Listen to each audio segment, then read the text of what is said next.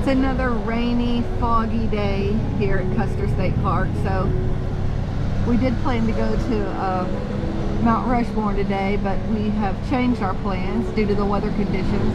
And so today we are just driving around Wildlife Loop Road. And we're going to go check out Wind Cave National Park.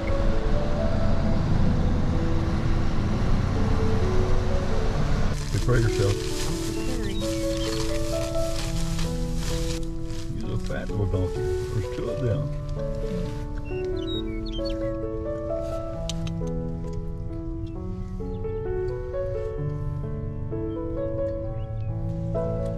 Look here.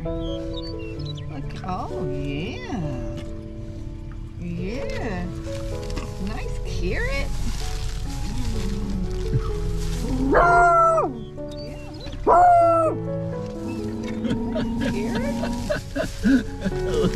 Lily, what's going on here?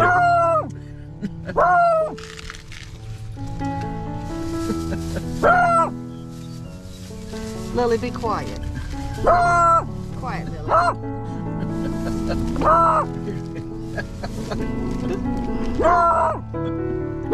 Lily, shh, shh, shh. That donkey doesn't care anything about Lily. Are you getting that thing? Isn't that funny? No,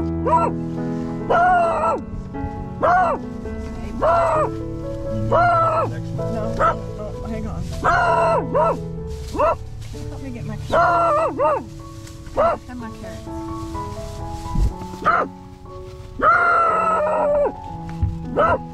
Yeah, hey, baby, hurry up. They're getting aggressive. There you go. Give me another. Look, they just stand there and wait for you to come. Here you go, baby. Here you go. Oh, look at that. They're so gentle.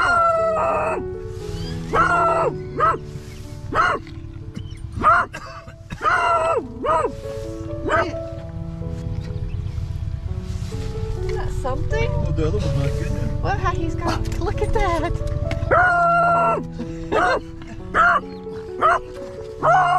Lily. Now Lucy sees them.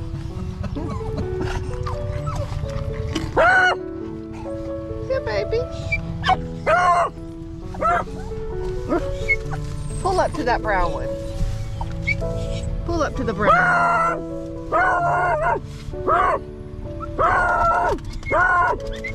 Hey, hey, hey, hey.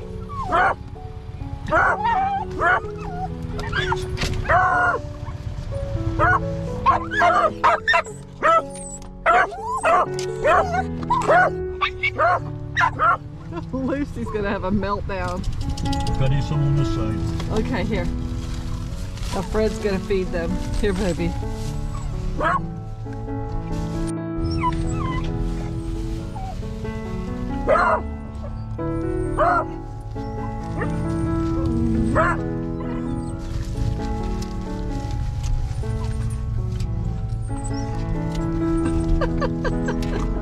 Turn around this way and smile so I can get a picture.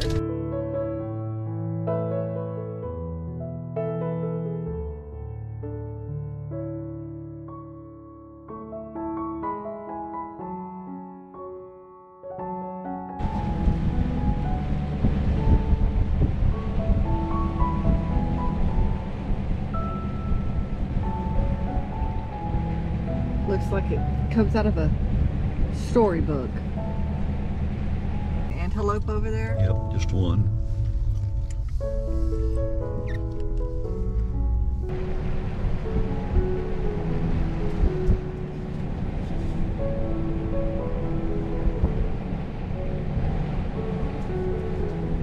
Custer State Park is absolutely beautiful.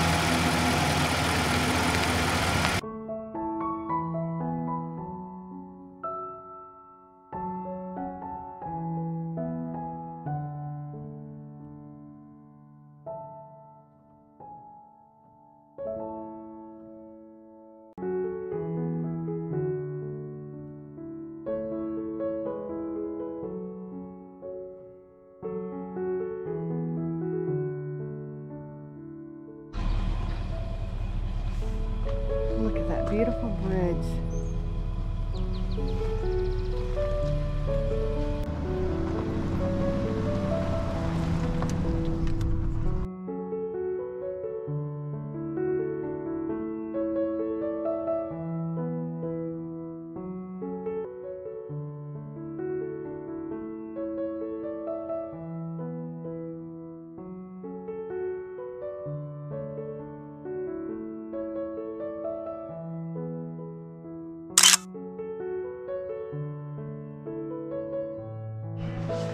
So we are at Wind Cave National Park, the visitor center and headquarters.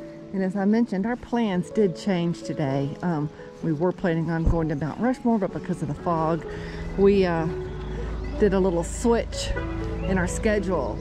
So we got to Wind Cave Visitor Center around 11 o'clock. The tours are already sold out for the day. If you want to go on a tour, and we've been told this before, but we checked it out anyway. If you want to go on a tour, you've got to get here before 7 o'clock, get in line, get your ticket, then the tours are staggered through the day. But even though they're sold out, the lady inside told us that we can go down the stairway and see the largest natural entrance to the cave. And she said it's blowing pretty good today. So we're gonna go see what we can see. So I think these are some of the tours: the natural entrance tour, fairgrounds tour, Garden of Eden tour. These are all the mapped caverns. Wow. This is huge.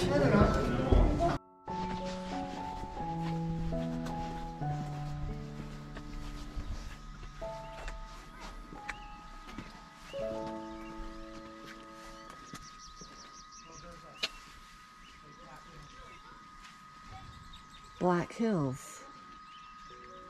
Huh. So this is the Paha Sapa limestone. It says all Black Hills caves have formed in this layer 300 to 600 feet thick.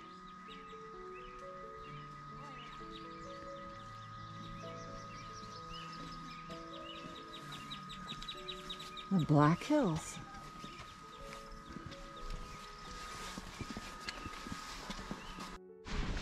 When you look around, you can see the black limestone everywhere. I was not aware that that is why the Black Hills were called the Black Hills. Oh. So this is an entrance or a hole that leads to the Wind Cave. It says this is the largest natural opening into the 7th longest cave in the world and the 3rd longest in the United States. So this is a natural opening, and you can definitely feel it blowing. That's amazing. Imagine if you would have stumbled upon that many, many years ago before this was a national park. What would you have thought that was?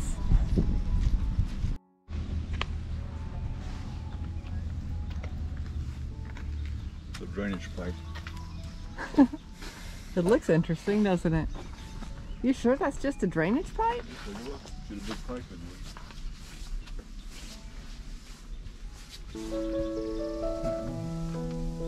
there. I do see the pipe. Still pretty cool. So there's a 1 mile long loop trail through Wind Cave National Park that we're gonna go explore. And here it says Prairie Vista Trail. This will be fun. Okay, so here's a little backcountry hiking through a national park. Pretty cool.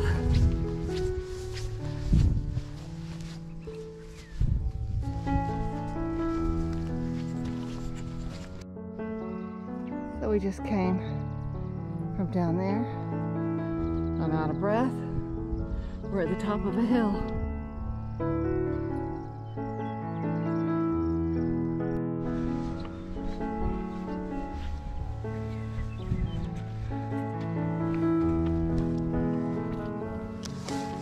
The two cultures, it talks about the Lakota Indians and the homesteaders and their different conflicting lifestyles. This is beautiful.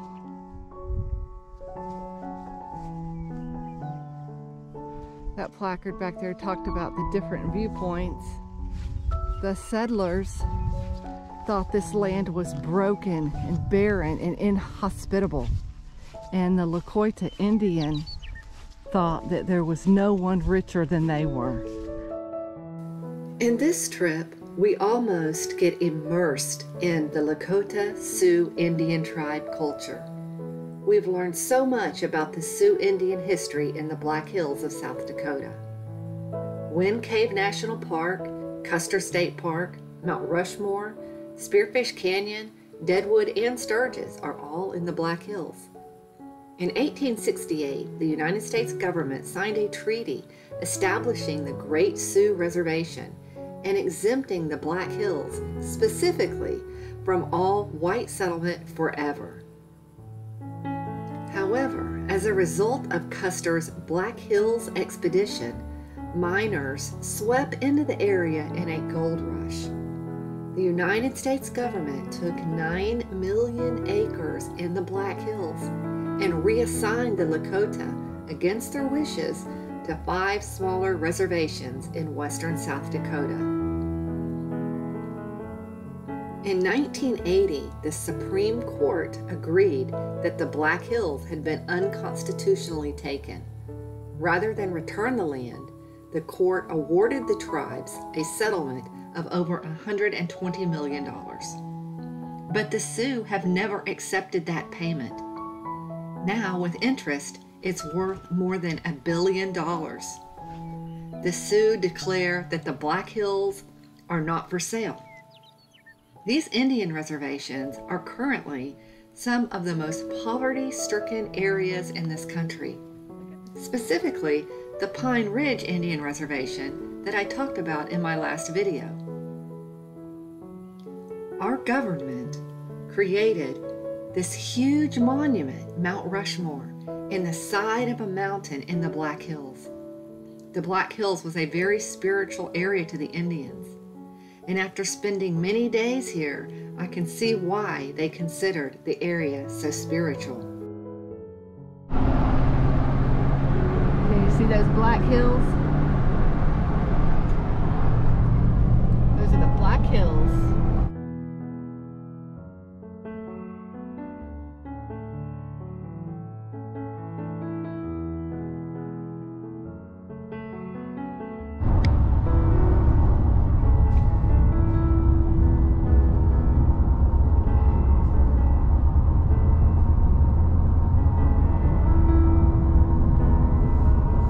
So we have decided that we're gonna try to go into Hill City and catch this 1880 train. But we're driving along the Black Hills, and this fog, it really does look amazing.